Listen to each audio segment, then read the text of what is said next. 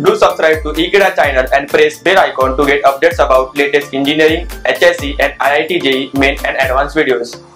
Hello friends. In this video, we are going to study the measurement of inductance by the Maxwell Inductance bridge.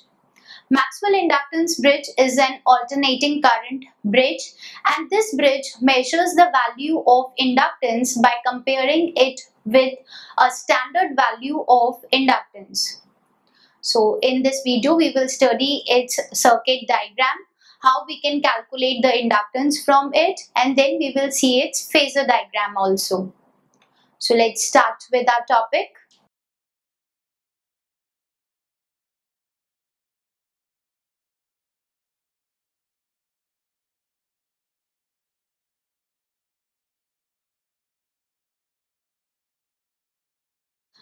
So this Maxwell inductance bridge, it is invented by the scientist Maxwell.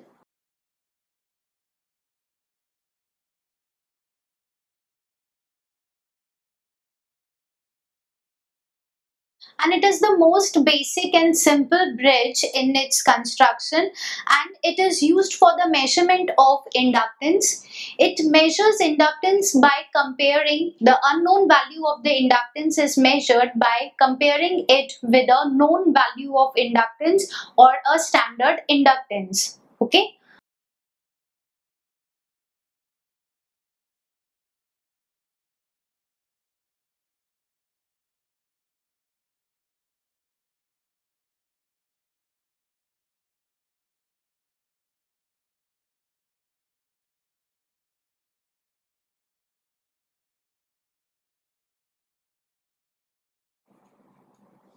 Now, this Maxwell inductance bridge, it is a type of alternating current bridge. So it is also going to consist of 4 arms. Any bridge circuit, it consists of 4 arms. In those 4 arms, we are having 4 impedances are connected. Out of those 4 impedances, we are having 3 impedances which are known to us. And there is one unknown impedance. So in that bridge, we will have 4 arms. Then we will have a detector for detecting the balance condition of the bridge, and also an AC power supply. And this power supply is used to operate the bridge circuit. Okay. So this Maxwell inductance bridge, it is also going to consist of 4 arms, detector and the AC power supply. So let us first see its circuit diagram.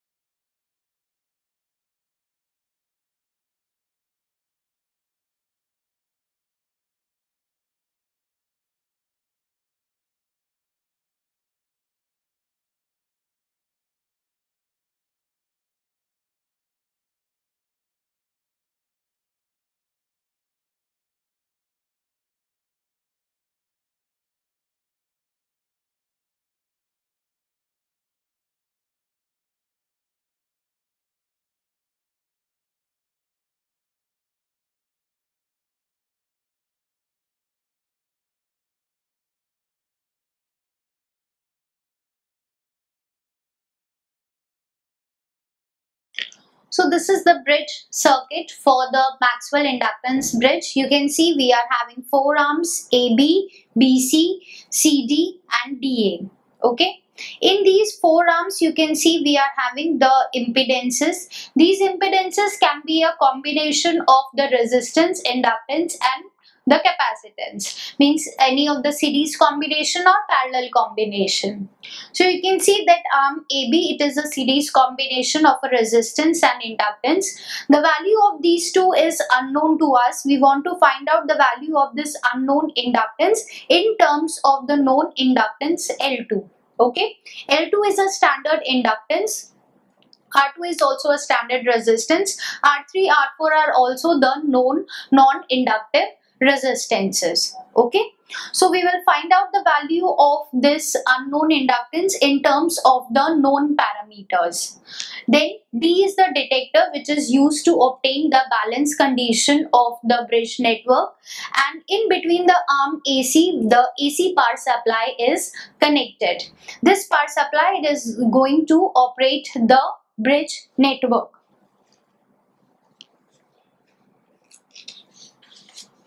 So let us see the combinations present in this. In arm AB, you can see we are having an unknown inductance and a resistance.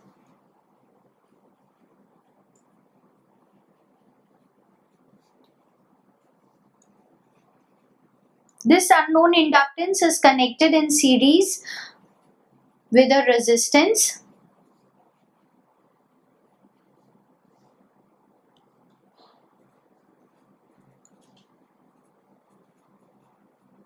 Rx. Then we are having arm BC. In arm BC, you can see in the circuit diagram we are having a known non-inductive resistance R3.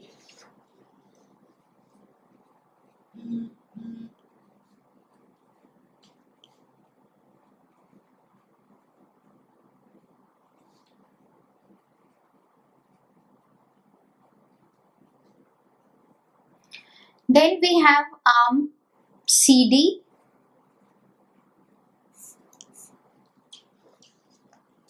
That means this arm. In this arm also we are having a known non-inductive resistance R4. Non-inductive means that no inductive part is present in this resistance. This is a pure resistance.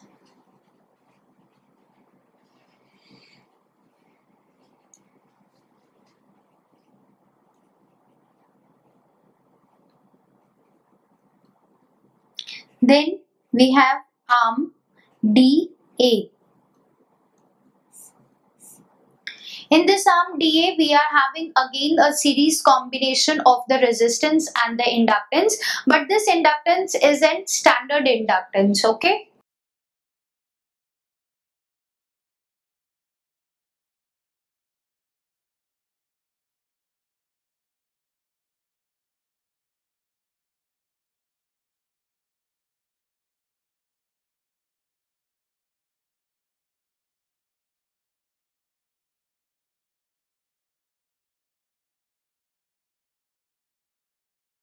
So, in arm DA, we are having a variable inductance L2 of fixed internal resistance small r2, and this inductance is connected in series with the variable resistance R2.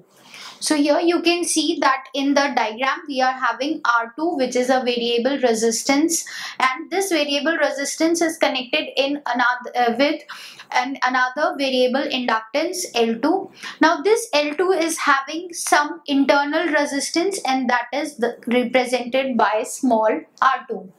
So here we have written variable inductance L2 of fixed internal resistance small r2, which is connected in series with variable resistance capital R2. Okay, so this is the circuit configuration. Now to find out the value of the unknown inductance, we will use the balance equation of the alternating current bridges.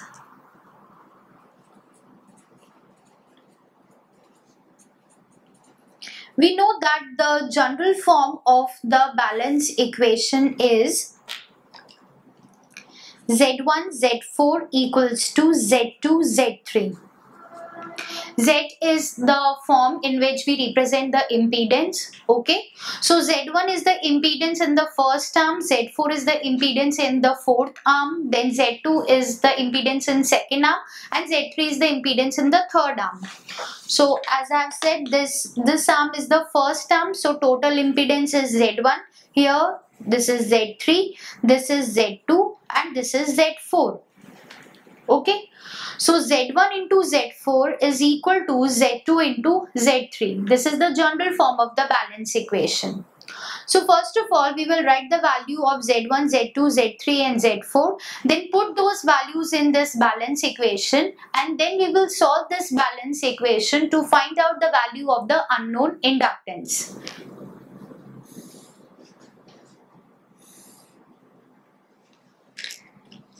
So let us first see that what is Z1. Z1 is the impedance in the arm AB.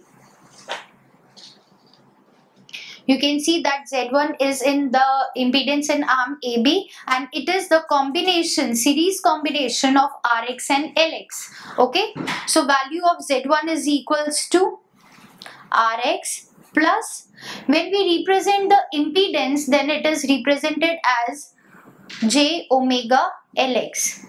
Okay, then Z2, it is again the series combination of the R2 plus small r2 plus this inductance. So again it will be R2 plus small r2 plus J omega L2. Okay, then Z3.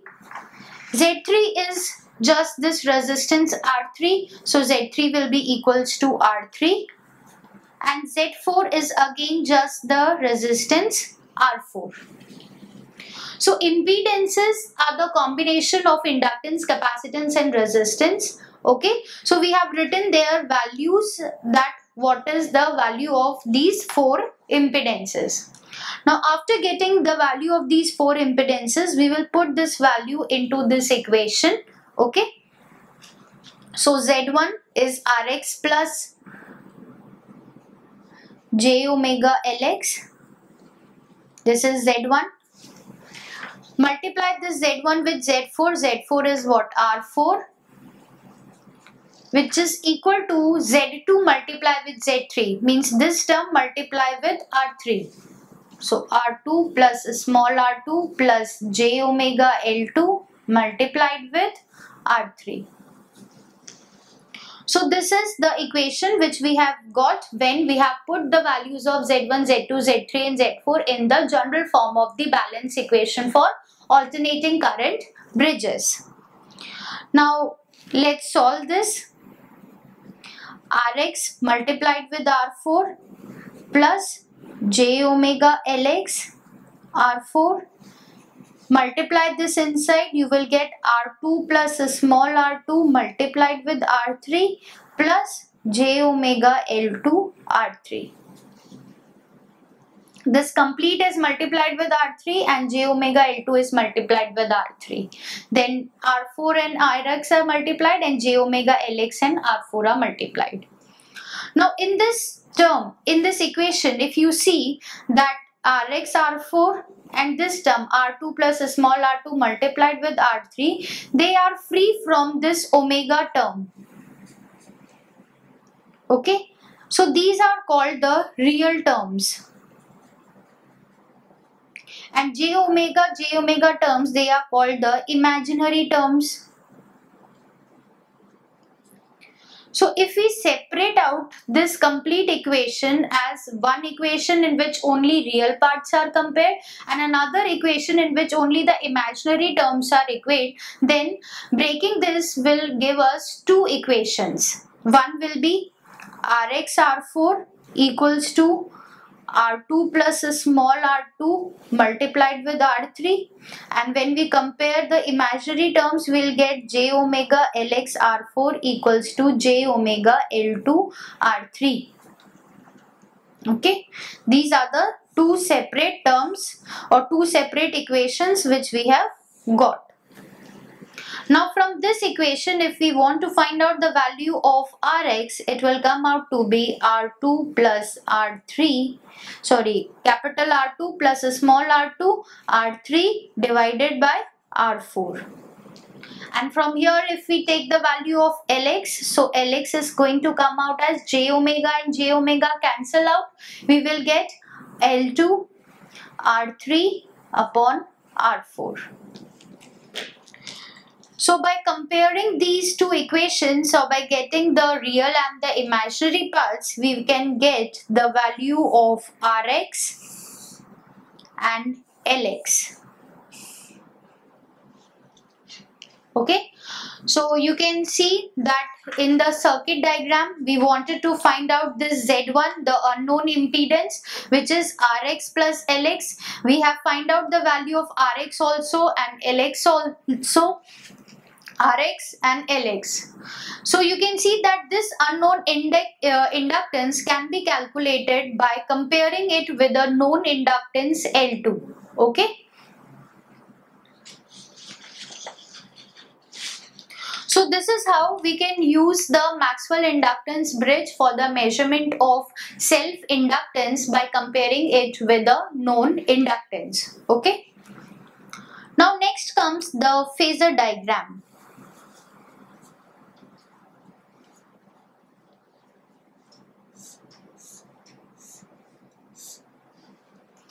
The phasor diagram, it shows the relation between the various phasors. Okay, phasors, like we know that in this circuit, because it is connected with the power supply, so voltage will be there, current will be there. Okay, so to get the relationship between the voltages across every component and the current across every component, we will draw the phasor diagram. Okay. Now to draw the phasor diagram, first of all, we should know the relationship between the voltage and current in the inductance, resistance and capacitance. So in the resistance, we know that voltage and current, they are in same phase with each other.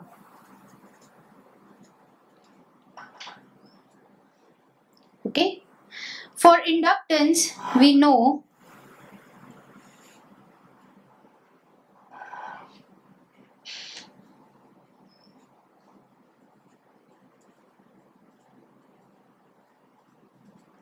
that voltage is going to lead the current by 90 degrees, and in capacitance, voltage is going to lag the current by 90 degrees.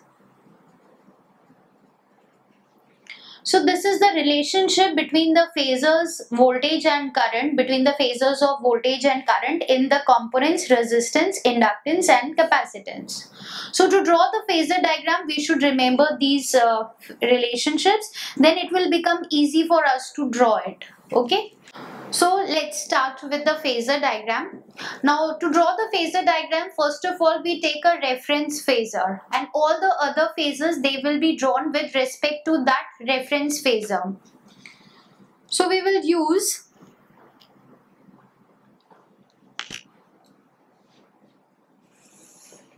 the current I1 as our reference phasor. Let's take the circuit also. You can see that the current flowing in each arm is represented as I1, I2, I3 and I4. And voltage drop across the arm is E1, E2, E3 and E4, and E is the total voltage. Okay. So we will see the relationship between I1 and E1 also, and I1 and the voltage drop across the each component also. Okay, so we are taking the current I1 as our reference phasor. Okay, now let's start with each arm. In the first arm, you can see that we are having a resistance. So voltage drop across this resistance will be in phase with the current. Okay, because in the case of resistance, we know that the voltage and current, they are in same phase with each other. So the voltage drop across this will be I1 Rx. Okay, and voltage drop across this will be I1 omega L1. Okay, so the voltage drop and current, they will be in same phase for resistance, and voltage is going to lead the current by 90 degree for the case of inductance. I1 is a reference phasor. We are going to draw the I1 and Rx on the same line. They are in same phase with each other, and voltage is 90 degree with it. So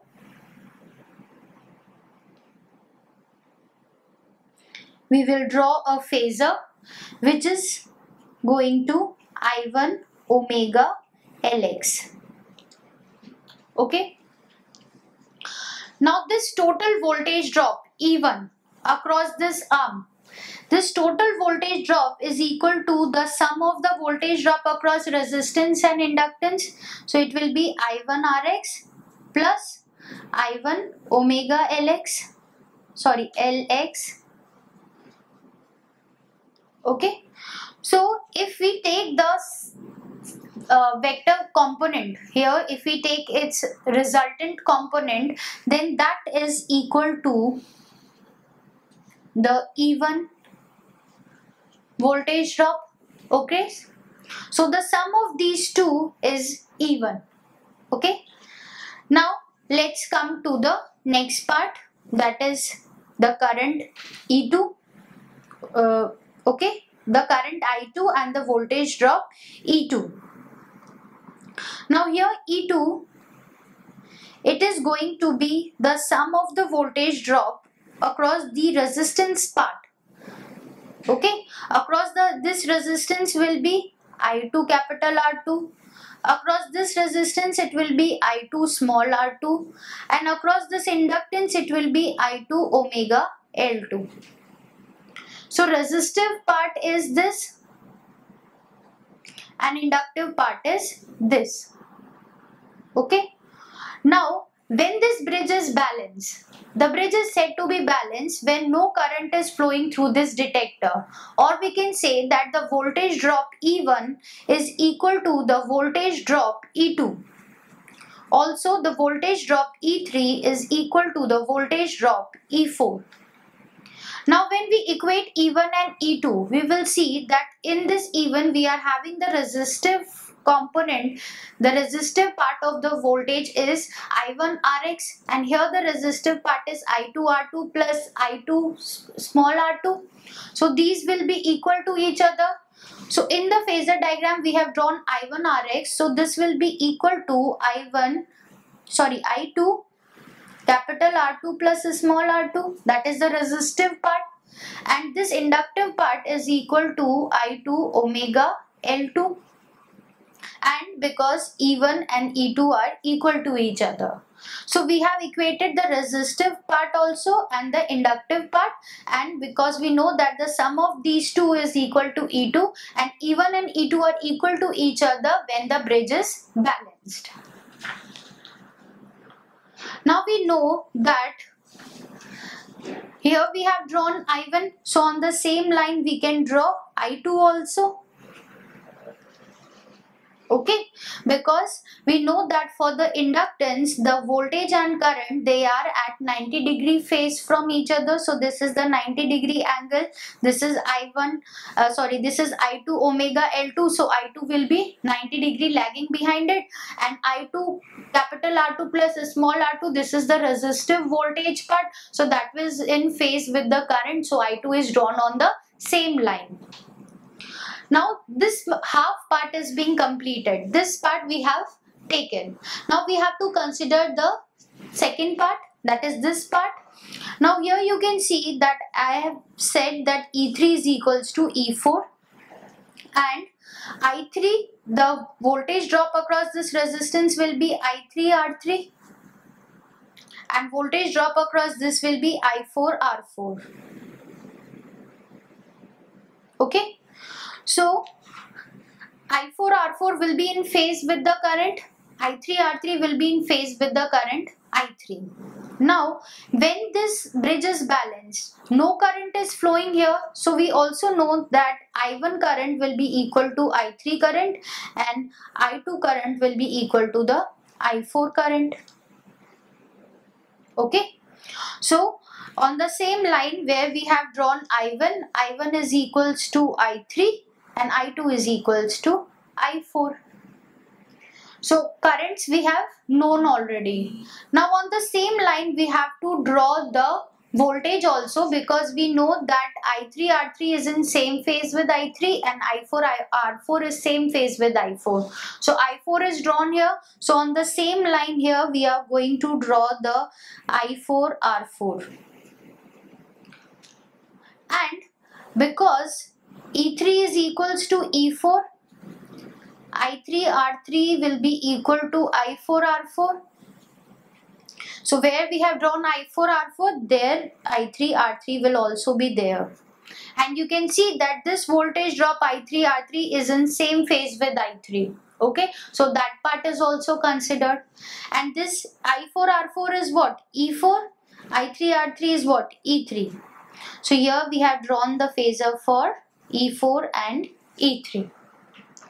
Now if we consider this total voltage E will be the sum of E1 plus E3, or we can say that it is the sum of E2 plus E4.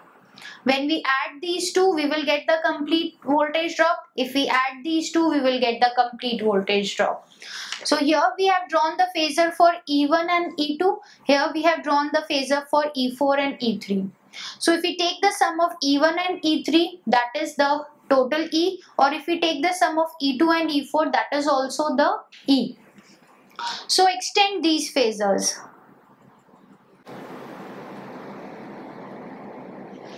When we extend these phasors, we get our resultant phasor, which is E, which is the sum of E1 plus E3, or we can say E2 plus E4. So this is the complete phasor diagram for this Maxwell inductance bridge. We have shown here the relationship between the current and the voltage drop across each component present in the bridge network. Okay, just you have to keep in mind that what is the relationship between the voltage and current across these components. If you know these relationship, it is very easy to draw the phasor diagram. Just take a reference phasor and with reference to that phasor draw the remaining phasors. So that is going to complete the phasor diagram. So in this video we have studied the Maxwell inductance bridge, which is used for the measurement of the unknown inductance by comparing it with a known standard inductance. This bridge is the most basic bridge, the most simple bridge which is used for the measurement of inductance. And here we studied its circuit, its balance equation, the value of the unknown inductance and its phasor diagram. So I hope that this topic is now clear to you. Thank you.